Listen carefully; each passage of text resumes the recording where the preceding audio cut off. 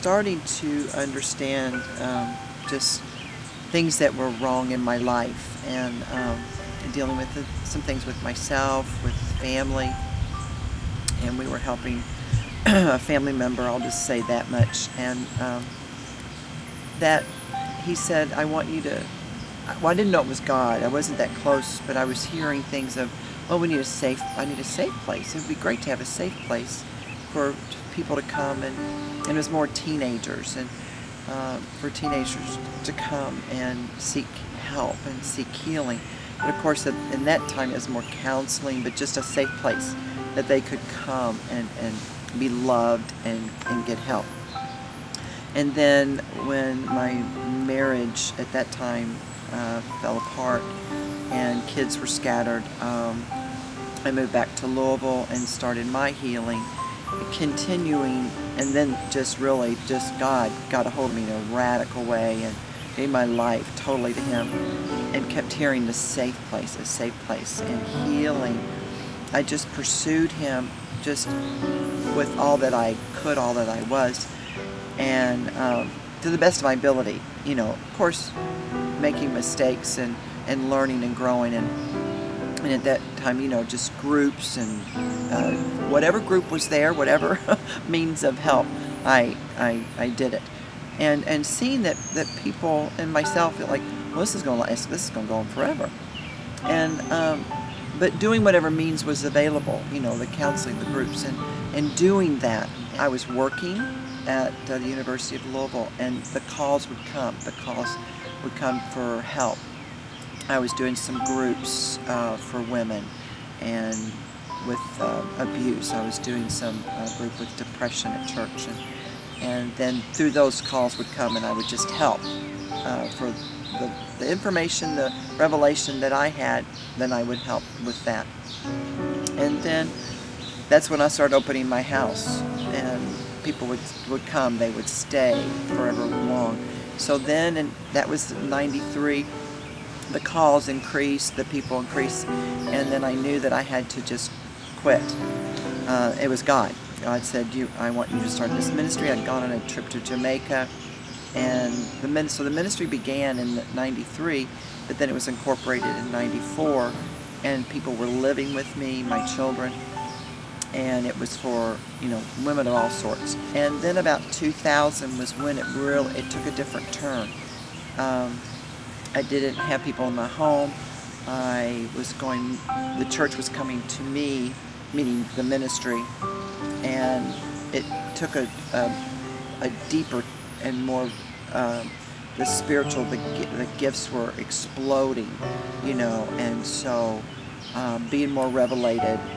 In the mid-90s, I was more revelated with the gifts of the Spirit, the infilling of the Holy Ghost, the power, anointing, which helps, of course, tremendously.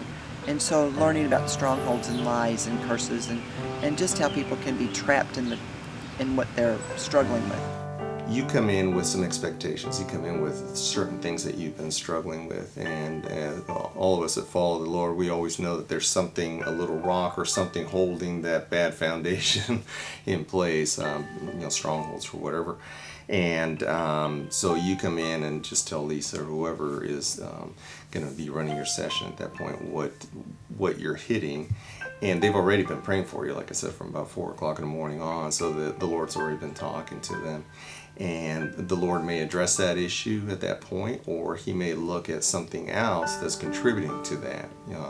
For a lot of people, fear is a big issue, but anger is the way it demonstrates itself or manifests itself. But actually the core issue is fear. So the Lord may work on fear just to get rid of anger. One of mine instantly that I've been thinking of was the fact that you do not have to be crippled, maimed, or driven into bankruptcy to be shown that God loves you. Did you think that to really experience intimacy with God, something drastic would have to happen? Yes. Yeah, I thought it was just part of the deal. That, yeah, you had to get beaten down as low as you could go. go through all kinds of hell to find out that God loved you. So finding out that's not true must have severely changed your image of God. Yes. At that point during the healing, I remember it helped me focus more on obedience rather than sitting there almost rigid and paralyzed, ready to get hit and hurt.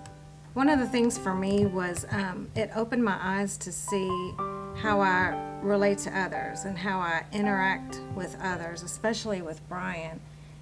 Whenever we argued or had a disagreement, it opened my eyes to see, just how I reacted to him and how I treated him, and not really, I don't want to say not fighting fair, but holding a lot of grudges against him and trying to get even with him. Whenever there's a problem, I think it gets nipped in. We go for forgiveness real quick. And we take responsibility for our own actions and the part that we played. What made it stand out as a place of healing for me when I came was just safety. I felt safe right off the bat. The atmosphere when I walked in, I could feel the presence of the Lord here. I wasn't able to talk to a lot of people about some internal battles that were going on, but when I got here, it was just different. The people were just loving and caring, and when I read in the Bible about God not being a respecter of person, that's what I feel here, is that there's all types of people coming in from different walks of life, races and all that, and it doesn't matter. I just feel love here, and that was my main thing, is that going through so many struggles and stuff, I just wanted to be loved, and I find it here. I feel safe. The impact that it's had on me with the Lord is that I knew of God, but I really didn't know him, and I feel that coming to Wings has really drawn me in to want more and more of him, because right off, like the first session, I felt like I had gotten a breakthrough, and that just made me want to keep coming back, because I want the total healing. I want to know the fullness of walking in this Christian walk and not just accepting him as my Lord and Savior, because although I did that, there was still turmoil going on the inside, and just hurt, and I didn't know how to deal with that. I didn't really have the knowledge. I didn't even know that I could be healed of that. And coming here, it's just like every time I come, there's something being broken off. Fear is one of those that was a stronghold, and I knew that I was fearful ever since I was a little girl. I just, I struggled with fear. And so I knew that, and I had dealt with it at different times in my life and felt like I had made some great strides, some real victory in that. But mid-December, I was diagnosed with lung cancer that had spread to the brain. And stage 4, doctors didn't give a lot of hope, and so that old fear just kind of rose up as much as the anchor held. I say the feelings fluctuate, but the anchor holds. The faith is there, and God is good, and he takes good care of us, through the hardest times. But the enemy was having a heyday with the fear, and I knew I needed to get some help, because Christ, Galatians 5:1 says he came, and it's a done deal. He came so that we could be free, and I wasn't free. I was all bound up in fear, and by coming to Wings, the folks with the gift of discernment in the Spirit were able to just identify and help me get to the root where I've really been able to gain victory over fear. And that's huge. That's huge under any circumstances, but for me right now, that's major. How has this affected your health? Oh my goodness. The doctors use everything short of the word miracle. They just They've been amazed at the progress the things that God has gotten done. Of course, they don't attribute it to the Lord. They attribute it to medicine and lots of other things, that's fine. We know that God has given them gifts and He's using them, but they have even been able to see the hand of God at work, and no other good explanation other than God working. 20-some years ago, well, back up, I came to Christ as a child and just fell in love with Jesus, and He was my best friend, and then I grew up a little bit and life hit, and you kind of, I had this impression, nobody really gave it to me, but I just was under the assumption that if you had Jesus, everything would go great for the whole rest of your life, and it didn't. And when the bottom fell out, I grew very angry with God and kind of fists up kind of thing, and you know what? His love won me over. He stuck with me and He pursued me, and I became a God seeker and just sought after God. And so I have enjoyed an intimacy with Him and a love relationship with Him, but because of the fear and the unbelief and some of the strongholds that were still in my life, there was a blockage to even allowing God to love me like He wants to love me. And so through prayer times at Wings, I have just experienced what I thought was intimacy with the Lord, a whole new level of intimacy and learning. I'm just learning about all of this, how to really walk in the Spirit and allow the Lord free access, vulnerability, complete dependence upon Him. And I am a novice. I'm learning, but He's so faithful to walk me along in that. And so I think there's definitely a new level of trust and intimacy in our relationship.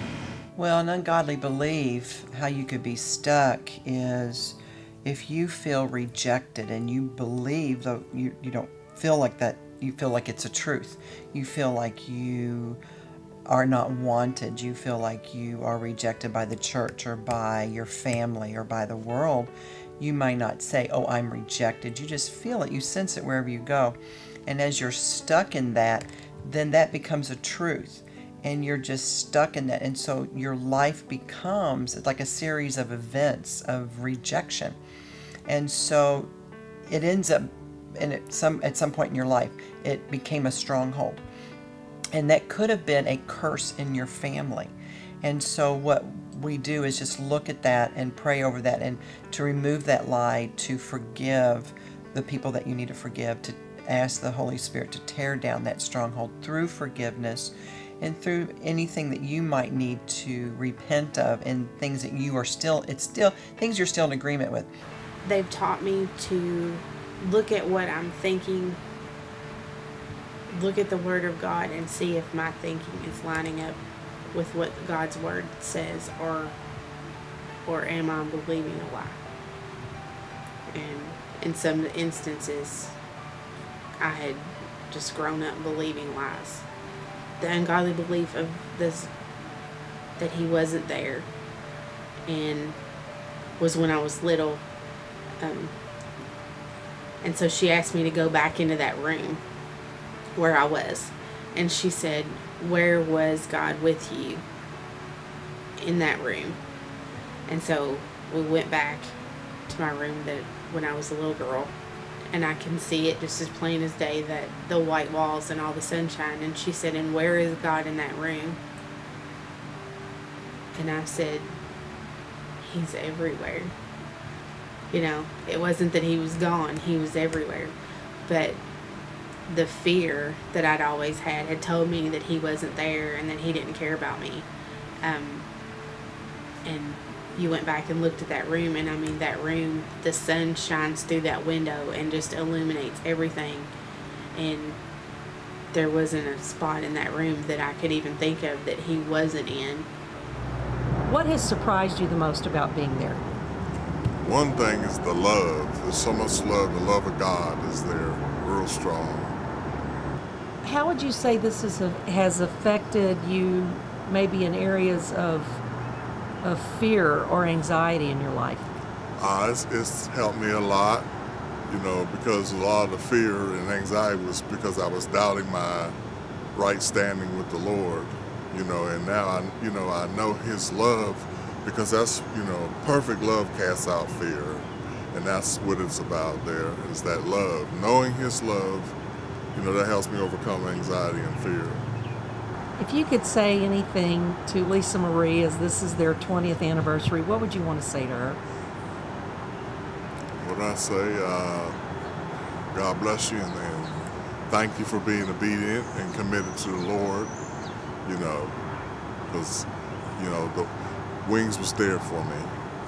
I came to see if they could teach me something about deliverance, so I could do it in my women's ministry. So it's like, and also in the back of my mind was, if anything's wrong with me, air quotes. So how's that turned out? It turned out there's a lot wrong. There's a lot that needs fixing. So things have manifested in lots of pain, and things came out that I didn't realize that were still there. I thought it was delivered of those feelings. And, you know, I've done so much ministry outward to other women thinking I was delivered, and maybe I was just stuffing things down more. And I thought I had dealt with all those feelings, and I didn't. And so they just get down to the specifics of what it is that's bothering you. Performance has been huge. Performance, I think, was one of the first things we talked about. And performance for me looked like I think it was like a hot air balloon. And she said it was kind of like wrapped around my arms. And I was holding on so tight, a hot air balloon. And I had big sacks holding me down. And I was holding on so tight for that performance. I always thought I knew God. And I've known God 20 years, I thought. I've heard his voice, but I don't think I really knew him. And one day I was talking to a pastor, a woman who's been ministering 47 years, and she said, "Evie, you know, I realized I don't really know God." And I was like, you know, I've been finding out, you know, from here that I don't really know him either. And when I went to communion, I saw the Lord on the throne, and I kept trying to jump up onto his lap, and I kept trying to jump onto his lap, but it just kept falling off. And I kept, you know, wondering why, you know, but it wasn't him that was, you know, it wasn't him that was pushing me off. It was me pushing myself off because of other past hurts and things. And so I'm crying because, you know, I've always wanted that relationship so badly with the Father. So I'm so happy that, you know, the Lord's drawing me in. So the next time with communion, the Lord came and he bent down to me, and he held my hand, and he said, "Come on." And I said, "Okay, Lord." And he held my hand, and he brought me to the throne room. And I think that's what I remember. He turned and he held me, and he said, "It's okay." And then the third time, he brought me to the table with the Lord, and he sat me down, and we sat at the table, like, you know, introducing me to his Father. And so that was just precious to me. And so since then, it's just been a whole different relationship. I didn't realize how deep some of my hurts were, and some of the things that had happened to me, whether significant or insignificant, but how much it had really impacted my life. And until I went back and relived it and faced it and dealt with it and really gave that over to the Lord, it wasn't until I was able to let go of those things and really give those things up that I was able to get the healing that I needed. For myself, I had to dig down deep, and a lot of things were uncovered, and the Lord revealed a lot of things to me as I was in these sessions, and even after the sessions, over the days that followed, you know, and my time with the Lord, really revealing things to me and uncovering a lot of my hurts and exposing a lot of things, but through that exposure, really bringing healing to myself and even to my girls in some aspects. If you could just say a word to Lisa Marie, what would you say?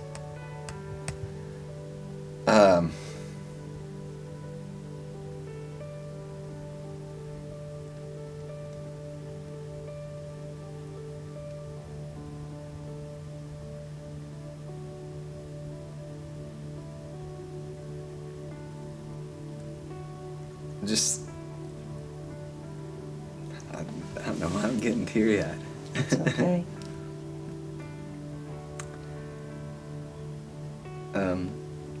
Thanks for loving on me and my girls. Through what has been the hardest point ever in my life. And I'm grateful for it. And I know my girls are. And they look forward to coming, and every time they come, they walk away and they are excited that they had been here. And so thanks for loving on me and especially loving on them. First and foremost, Wings is a safe place to heal.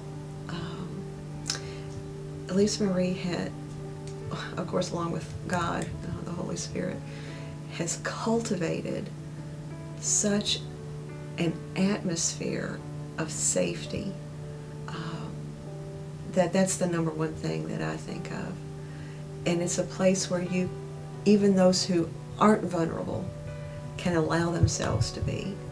I know when I first started coming here, I was so closed up. My heart was encased. I don't know how many encasements came off of my heart. I couldn't cry anymore. I cried so much that I thought I had dried up, but I hadn't dried up.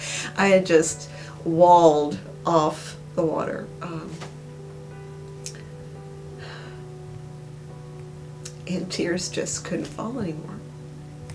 But thank God for her patience. She, just let God work, and she waited. The first time I heard Lisa Marie say, "Just give God your yes," I was like, oh, that's a different thought. But it's just, where's your agreement? Who are you agreeing with? And whose land are you standing on? I think probably the greatest enemy of a believer is unbelief.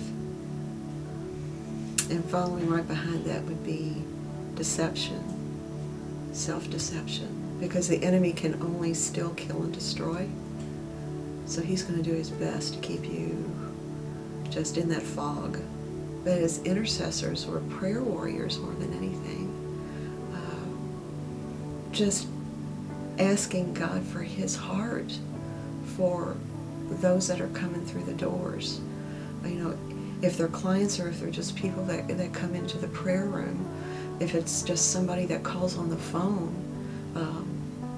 We have individuals that call from across the United States, looking for a place. And so it's like, okay, God, what's your heart for these people? What do you say, God? What is your prophetic heart?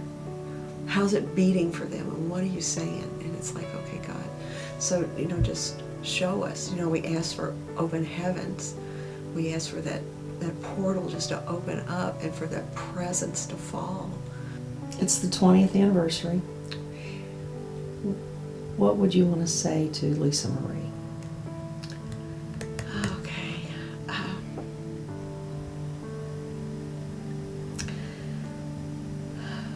First of all, thank you for giving God your yes. For never taking it back and for never looking back. Thank you for every early morning, for all the prayers, for all the intercession, for not only for myself, but for my family.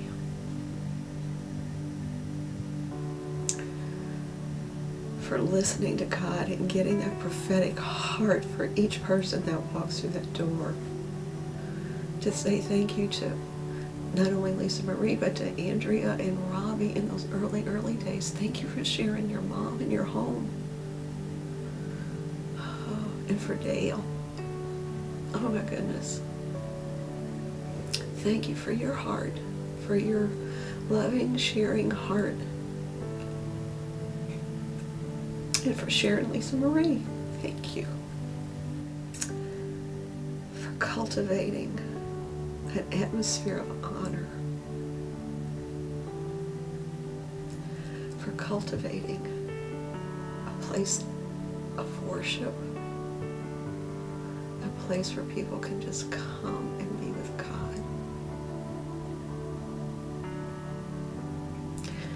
But at the same time, a place of fun, a place where people know they can rest. For working with God to create